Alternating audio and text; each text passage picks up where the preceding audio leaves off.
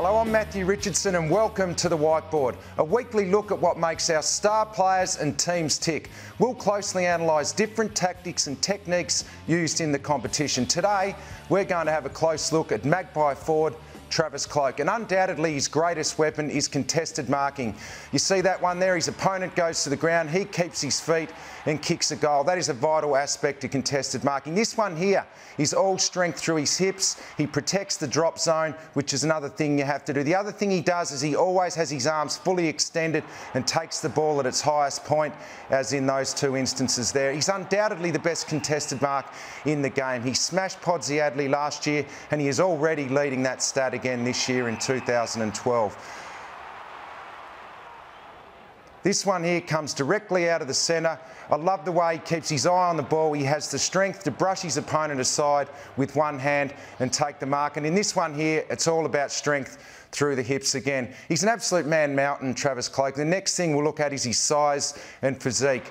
He's 196 centimetres and 108 kilos. For him to be able to run like he does at that weight is unbelievable. And if you look at him compared to his opponent, Cale Hooker, he has a 12 kilo differential on him, which makes him virtually impossible to beat. The other thing you need to do as a key forward is take marks on the lead, and Travis Cloke is the best in the competition at doing this as well. You have an obligation to lead and hit up for your midfielders and half-backs, and he always does this. He's able to separate from his opponent here, Hooker, on Anzac Day, and he gets 5 metres within the space of about 10 metres.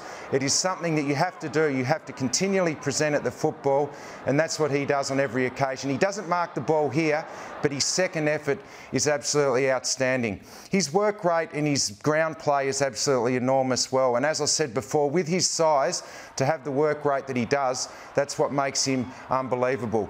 It is his obligation to get on the move at all times. It keeps his opponent guessing. He never makes his opponent feel comfortable by being on the move at all times. Here he is just working around while his teammates chip the ball sideways and backwards, but he's always trying to present an option for his teammates. The ball didn't come to him on that occasion, but it will. The more times you present, the more times you're going to get the footy.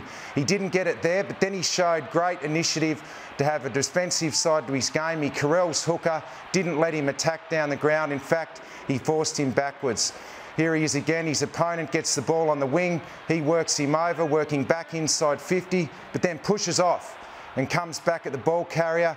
Didn't get used, but continues to present all day long. Fasolo ignored him there, and that's why he has become a great leader, and the leadership is the next part we'll have a look at.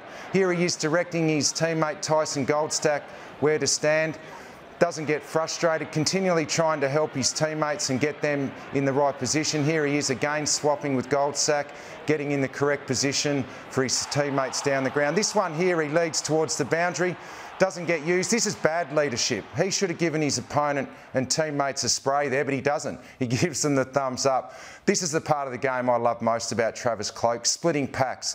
As a key forward, it's your obligation to bring the ball to the ground, and that's what Travis Cloke always does. He always hits the packs at full pace. This one here on Anzac Day, he goes in, bang, down go 3 Essendon players. That means there's a Collingwood player free. On this occasion, it was Blair who kicked the winning goal. We have a look at it this angle. He hits it with full pace. Collingwood win the game. Goal kicking is probably not his greatest strength, and he continues to work on this aspect of his game. I hear he's been talking to Matthew Lloyd. That's an advantage. Matty Lloyd was one of the best. If we have a look at him here, he does like to have his right hand high on the ball. That's a little bit unconventional, and his left shoulder is dipped a little bit. As he comes in to kick the football, just raises his head a little bit early, and when you're not kicking well, you do tend to look up for the result a little bit early. We have another look at that shot.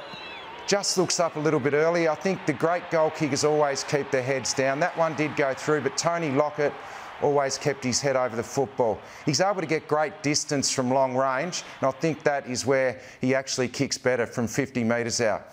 One final bit of vision I think encapsulates everything we've spoken about today. His work rate in running Hooker around and the strength to push him aside. he always continues to present and continue to run. And I think for any champion centre-half forward, that is the biggest part of the game, presenting. The more contests that you get to, the more possessions that you're going to get. And this is the case in this instant here. He comes back at the footy, doesn't get it put lace out, but he works at ground level, pushes off, and then keeps running forward while his opponent hooker drops off. It's going to be a huge game this Friday night against the Bulldogs. Brian Lake will probably get the job. And to beat him, you need to block the space in front of him. You certainly need third man in assistance or you won't be able to beat him. Brian Lake will get that job, but it's going to be team defence that can beat Travis Cloke this week. So there you go. There's Travis Cloke's game broken down for you. Thanks for joining us, and we'll see you next week on the Whiteboard.